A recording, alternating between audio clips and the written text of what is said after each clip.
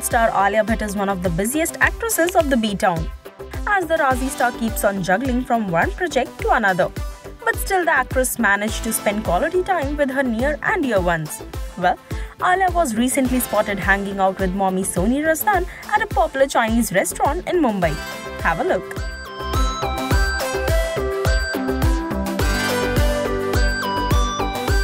The two stepped out looking all pretty for their lunch date.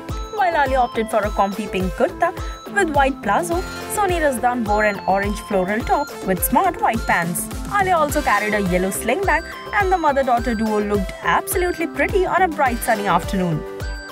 Well, lately Alia has been in news for her frequent outings with Ranbir Kapoor. When asked about her marriage plans, she said, "Right now I'm not thinking about getting married. But honestly, I am not someone who thinks about these things. I just go ahead and do them.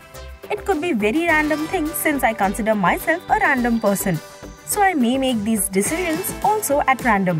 I'm not someone who plans out my life thinking, well, that's how it should be done. I feel the best things in life should happen when they are least expected.